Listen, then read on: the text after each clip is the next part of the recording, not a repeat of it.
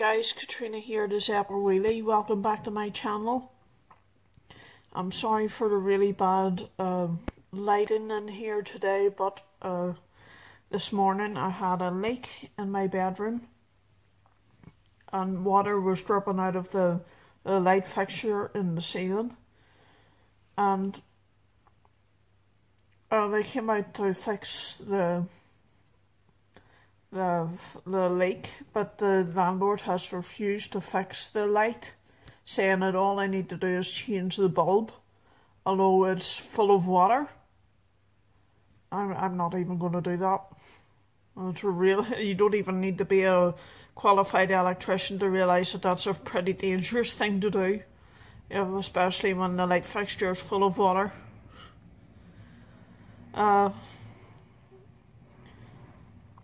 But today's video is about why people with EDS often refer to ourselves or identify as zebras, and it will also help explain my channel name as well. Basically, zebra as the term used in the medical profession to describe a rare condition.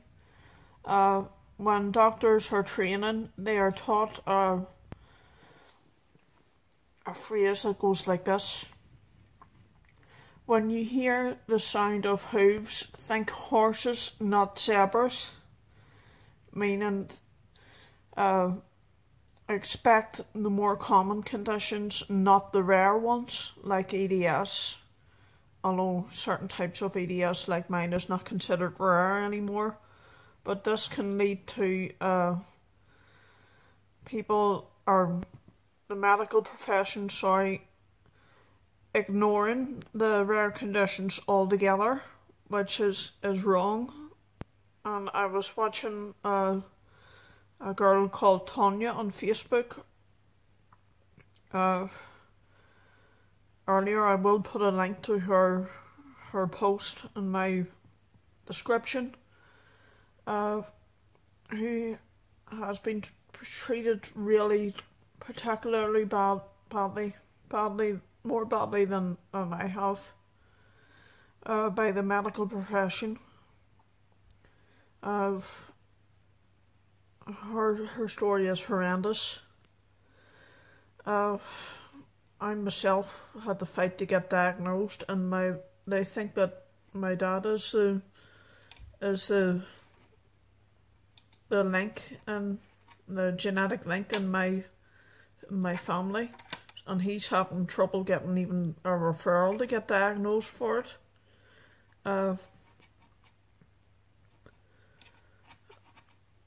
We basically have to, we basically have to put up with a lot of abuse from doctors and from other medical staff who aren't in the know about EDS. They're given very little training.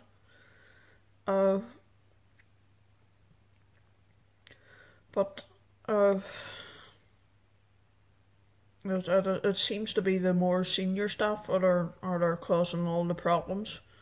There are a few good doctors like my doctor that I have now, and my GP that I have now, and my orthopedic specialist, and my genetic specialist. He is very good. But you do get them to tell you it's all in your head and that, and it's not. Keep fighting. We often refer to each other as the zebra warriors because we're so used to fighting for our basic rights to an entitlement to healthcare.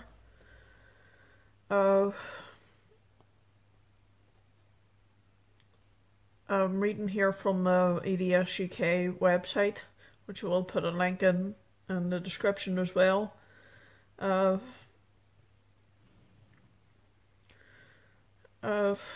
it says here that many medical professionals seem to forget that zebras, meaning us, do exist, and so getting a diagnosis and treatment can be more difficult for sufferers of rare conditions.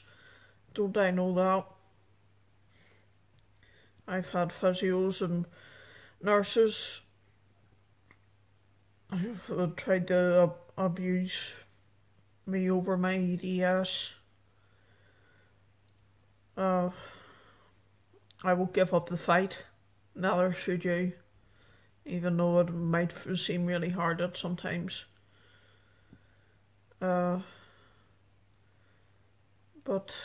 anyway, hopefully I will get this light sorted out. I might have to go and visit my MP again to get him to chase up the landlord like he did the last time, because I don't fancy ending up in A&E. I've got enough to worry about without that.